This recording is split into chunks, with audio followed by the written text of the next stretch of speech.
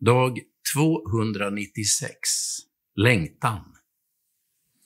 Och Herren Gud planterade en trädgård österut i Eden och satte där människorna som han hade format. Herren Gud lät alla slags träd växa upp ur marken, sådana som var ljuvliga att se på och goda att äta av. Mitt i trädgården stod livets träd och trädet som ger kunskap om gott och ont. Första Mosebok kapitel 2, vers 8 och 9. Trots att mänsklighetens historia är fylld av krig och konflikt, svält och sjukdom, bär vi alla inom oss en visshet om att livet egentligen borde se annorlunda ut.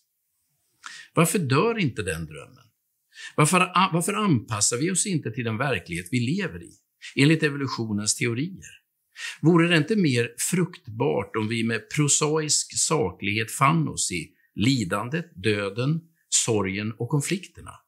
Istället besjunger vi den sanna kärleken.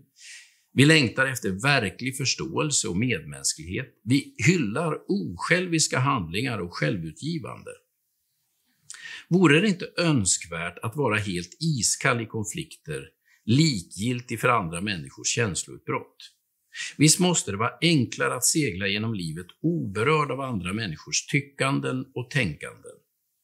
Men istället för att hylla den som är kallsinnig för andras känslor och lidande ger vi dem en diagnos. Vi kallar dem psykopater. Alla bär vi drömmen inom oss om ett liv och en mänsklighet som vi aldrig har sett. Den drömmen är som ett avlägset eko från mänsklighetens första dagar på jorden. Som en sorts kollektivt minne från Edens lustgård som ruvar djupt inom varje människa. Det är drömmen om paradiset eller längtan till lustgården, den plats som vi egentligen är ämnade för. Den drömmen är en ständig påminnelse om Guds avsikt med oss och med världen. Gud skapar den här världen som en plats för kärlek, skönhet, glädje och harmoni. Gud välsigna dig idag.